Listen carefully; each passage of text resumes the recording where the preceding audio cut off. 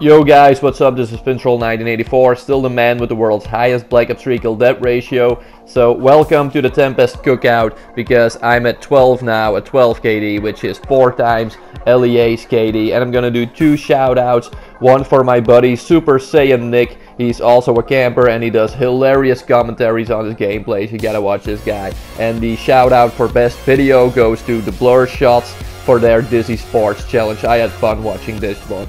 And another thing that keeps bringing me joy is a trip mine. Just 8 shy of 5,000 trip mine kills. Now the weapon stats didn't change much.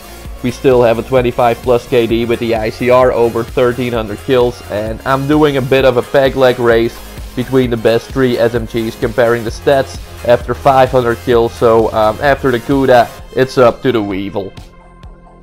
Now these are the weapons that work best for myself, because I'm not a fan of semi-auto weapons and shotguns, and I'm also no fan of the Tempest, which takes too much time to fire.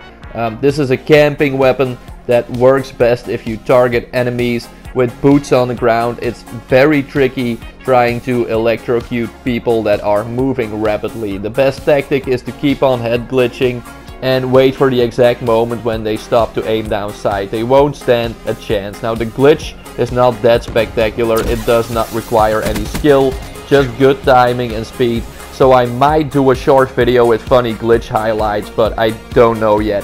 I still need 200 kills with the Prophet Specialist, so I can unlock all my loadouts to dress up my dolly with. And then I can continue the extra weapons challenge of getting 40 Tempest kills. So you guys will witness another Tempest video in the future, but on the next one we're going to get rowdy with Reaper's Side, I don't know how to call it. So now let's warm up the barbecue and start cooking some local wildlife. Please leave a like, subscribe to the channel, have an awesome day, and I hope I will see you on the next one. Peace guys.